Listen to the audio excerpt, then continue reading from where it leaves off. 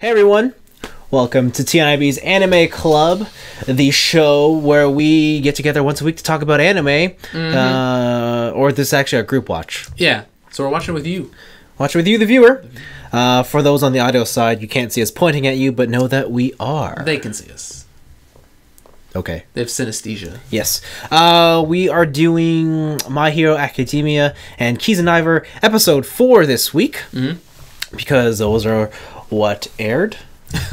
Well, again, we're behind an episode on Hero Academy because Yeah. we're keeping it in line with each other. And speaking of which, again, if this is your first time listening to this show, please check out the first episode in the series where we get down to the nitty-gritty details of how we decided on this and what the rules we've decided on and blah, blah, blah. Also, we're just going to spoil the shit out of these episodes, so... That's generally what we do. With that, let's get started. My Hero Academy. There we go. Episode 4. 4. So, they're at the school. And the school is apparently large enough to have multiple cities there just as testing grounds, just for fun. Yeah. That's a very anime school. It is, what throws me off is this school is apparently in the city that they've already been living in this entire time. Yeah. And they didn't know this. They have many cities within the city. Yeah, but I mean, okay, sure. Sure, whatever.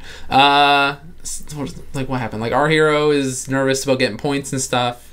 I think the major takeaway points is that we finally see just a fraction of All Might's power. Yeah. Within Izuku. Hey, you know his name now. I said it last time. Oh, did you? Yeah. Okay. But I was guessing. I wasn't sure. But now I'm sure. Within Izuku, he used part of One for All, which was super cool. He punched a robot so hard. He jumped so hard he broke his legs, and he punched a robot so hard he broke his arms. Yeah. I didn't expect the show to get that graphic. I did. Really? Yeah. Did you? Because of how they draw him and crying. Oh, okay. I knew the show was going to get gruesome at some point. Yeah, I don't think that like his tears are gross the way they're animated. But... I think they're gross. I think the way they show his gums when he's like sobbing. Oh, okay. When he's yelling, and they show like the reds of his eyes. Yeah. I think that's all nasty. Oh, okay. Yeah. But the thing that happened that I guessed happened. Yeah. Which was the points weren't the only thing that they were judging it on. It was based on of other things like whether you save other people or how much you act like a hero. Yeah. And that 0 pointer was actually worth a lot of points because it's worth quite a bunch. you save a bunch of people. Worth all the points. Pretty much. Yeah, so our boy's enrolled in the school now. Yeah.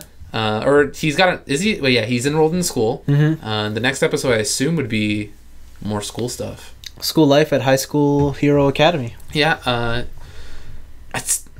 I still can't get over seeing part of his power. So we now for sure know why he was like, listen, you need to train your body. Yeah. Because if you don't, you're done. Like, and even after that 10-month training regimen, the power of him jumping broke his legs. Yeah, it was pretty intense. And then when he was falling from the sky, the 3 broken limbs he had. Yeah. Like they were all like just noodles. Yeah. I was like, oh. And like scenes when he's on the ground, like his legs are in positions they should not be. It was a little gross, but it was cool. I really enjoyed this episode. Yeah, I think this was the first episode of the show that I just really liked. Yeah, it was good. They also showed off more of the other students and their abilities in action, and Our boy Carman, he's pretty good. he just kicks dudes. Yeah. And runs really fast. The girl the telekinesis girl, Yeah. we saw that she has to actually touch things Yeah. for it to work. So she has to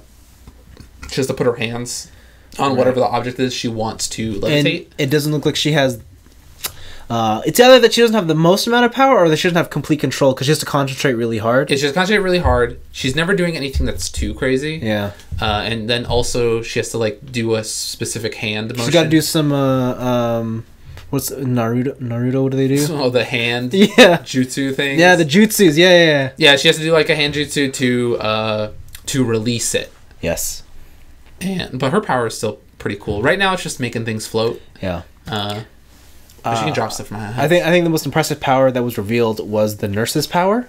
Oh yes, the old lady. The forever young nurse who's actually an old lady. She kisses you and you instantly get healed. Yeah, she gives you gummies too. She has like she has a bunch of gummy bears on hand at all times. I forgot about that. Yeah. But her thing is like she kisses you, and then you just instantly get healed. And it's like, what? What's the downside to that? There's no downside, I guess. Yeah, but she's clearly been there for a while. I assume that she's just constantly healing herself because I don't like. It seems like she can use it on herself. So, and then towards the beginning of the episode, I just want to say they also showed off like the records of the show. Not like All Might was like the winner of the something. Oh yeah. But the one that was best was the guy with the best jeans. Oh yeah. what was his name? I don't know, but he had the denim that was zipped up. Yeah, he had jeans that was zipped up all the way up above his nose, and he wore a belt. I was like, oh my god. Yeah, I laughed at that. I was like, okay, that's pretty good. Yeah, there's a lot of good gags in the show. Yeah. Well. But yeah, it was a quick episode. Like, a lot happened, but not a lot to talk about happened. Yeah, it was. Yeah, it did feel quick. Like it was like school battles happened. Our hero cried for a bit, and then when someone was in danger, his broke hero, everything. Yeah, his hero ability came in handy. He squeezed his buttocks, and then he yelled "smash." Yeah. Oh, but he didn't have it with a good. He didn't say like New York smash. He didn't say Texas smash. Hey, they teased us. They're like, if I Detroit smashed the ground. Yeah. Yeah, but then he didn't. Yeah. But I mean, hopefully he gets some cool names. I wonder if All Might giving Izuku part of his power means that the All Might now currently has less power than he would have had. Interesting. Oh, you mean like because it's a transfer, right? Like, I wonder if as he's giving Izuku more and more of his power, All Might is getting weaker and weaker as a hero. Yeah, I think that's the reasonable assumption. Yeah. But I bet there's a dark twist. Oh, probably. Like, he dies at the end? That's what it is. His power's keeping him alive. Yeah, okay. Oh, yeah, because he's missing his whole stomach. Yep. Like, he lost his stomach. Yeah. So. And, it's... Yeah. I can see that. Izuku's mom's finally happy. Yeah, and like like in the time skip to her being, she's kind of got the mom figure going on. She kind of looks like a Russian stacking doll. Yeah, and when they first showed her, because prior to this we'd only seen her in a flashback where she was like a young hot thing. Yeah, and then now the first time they show her, I thought it was like a caricature of her. Yeah, of being just terrified. No. But it turns out, no, that's what she looks like now. She's shaped like a bowling pin. Yeah. I mean, nothing against that. It was weird. Yeah, it was like, because you only see her as, like, the young mom, right? Yeah. But she also has the same crying animation as her son does, so. Yeah, which is awful. It's awful. It's okay. Oh, I get... Ugh. Every time I see a crying animation like that, I could taste the salt of my own tears. Ew, why would you even... go to that? That's weird. That's why I don't like crying animations like that. It's disgusting. Cause that's what I think when you see it go down their face and like hits the corner of their lips. I'm like, I can taste the salt. And the worst is when you see coming out their nose in the animation too, and you're like boogers. Oh. Yeah. Well, I'm gonna make an AMV that's just compilations of crying and boogers. Yeah. But that's it for My Hero Academy. Next up we have Kiznaiver. Kiznaiver. This show continues to be a what is going on show. Yeah. This episode, the group fully established now, we'll say. Maybe fully established. And now they're just hanging out. And they're learning more about each other. Yeah, and they're just one of them really wants them all to be friends. Yeah. And so much so that her entire mission throughout this entire episode is to get everybody to exchange numbers. Is it Nico? Yeah, Nico wants to do that because she's like, we're all friends, right? And then the two mom and dad figures are kind of like, no, we're just acquaintances. Yeah, we're just here. And so after she gets everybody to switch numbers, she's like, well, now we must be friends because only friends change numbers. Exactly. Yeah. I like how they all use like near interface touch or whatever. Called bash. Yeah, called bash. That's the thing to take away from this episode, that is a great app name for something that when you touch phones, you transfer data. It's called bash. But again, we don't know where the show's going, what it's about. I still don't know what this show's about because they just added another twist. Yeah. Like, what is this girl? Wasn't she like one of the teachers, I thought? Sona's... No, not the other girl. The other girl. Yeah, she's playing House of the Dead, and then she pulls out what I thought was a super scope, and then just shoots an arcade machine. She's a guidance counselor. Guidance counselor, that's it. So it seems like everyone at this school is kind of in on it. Because we know the homeroom teacher's in on it. Yep. Now we know that the guidance counselor's in on it. I just kind of want to know how deep these connections go. Yeah. Also, at the end of this episode, they decide to go on a summer vacation trip. They do. To bond, I guess. Yeah. But the guidance counselor steals 2 kids. The 2 kids that were bullying the main character. Yeah. I can't remember his name. I only remember as Kachan. Kachan, yeah. They were bullying Kachan. Yeah. For his money. There was those 2 characters. Yeah. The one that the Tenga farted on. Yeah. Oh, yeah. that was a good flashback. Slow-mo farting sounds, butt in his face. But yeah, it stole those two characters, flicked them in the head, and they're Kiznaivers. Yeah. They have scars on their forehead. They are different scars. Yeah. They're not the same type of scars. But those 2 shared the pain. Yeah. And I don't know what that means. I don't know if the group of 7 that we're normally with felt that pain. Mm-hmm. It kind of makes me wonder if there's going to be like some sort of Kiznaiver war. Yeah.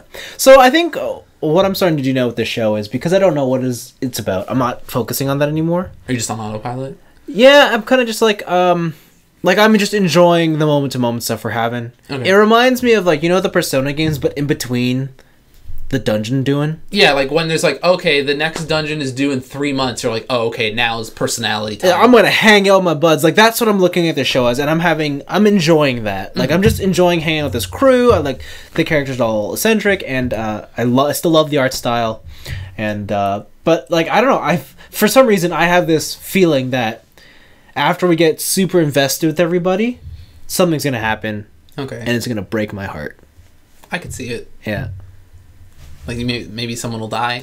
Maybe, or there's gonna be a twist that you don't see coming. I'm still waiting for the life fibers twist, because like those mascots have the life fiber animation in their eyes and stuff. They do. But yeah,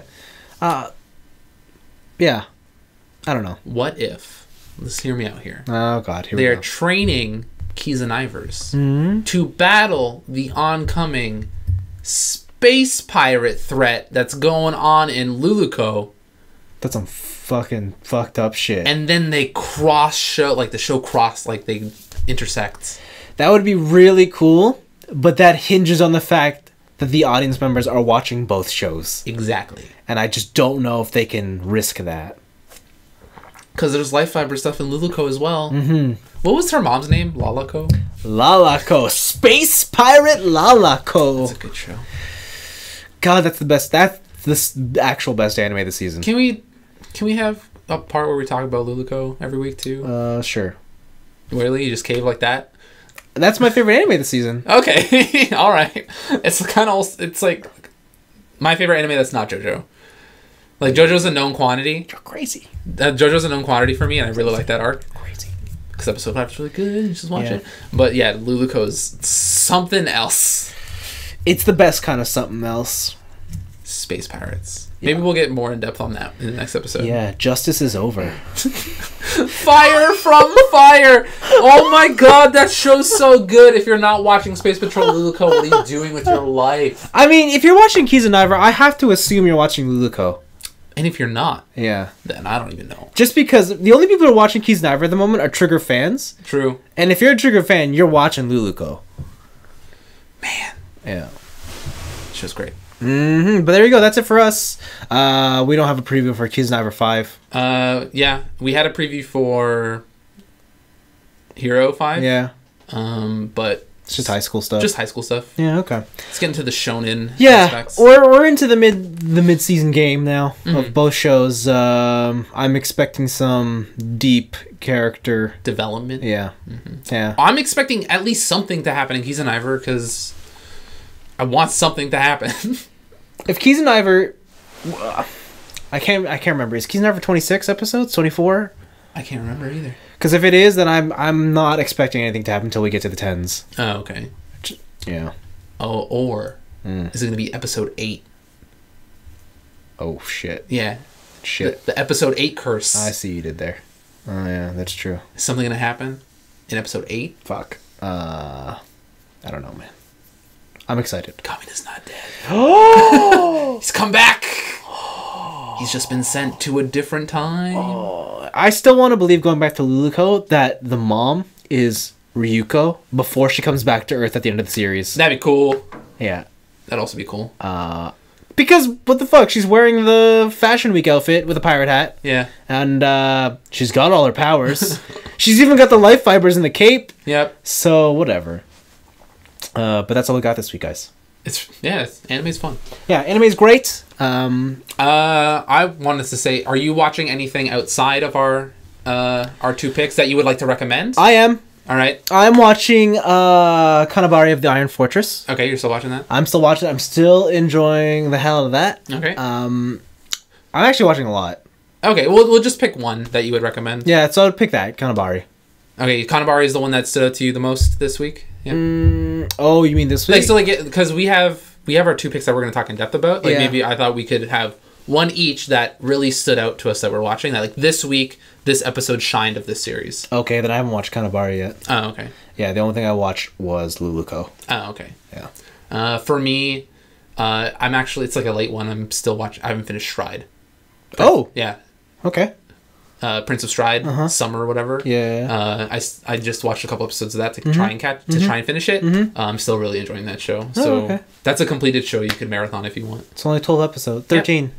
13? Think so. Okay. Yeah. Cool.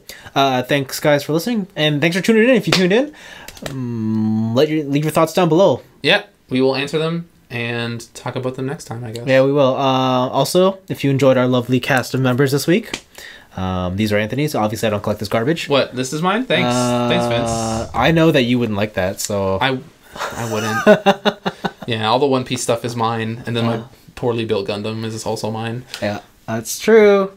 But yeah, we're gonna try and weave it up. Yeah, we further every week. Yeah, definitely. Hopefully one day, by the end of this series, the entire set will just be. We'll have the desk full. Yeah, there'll be stuff over there.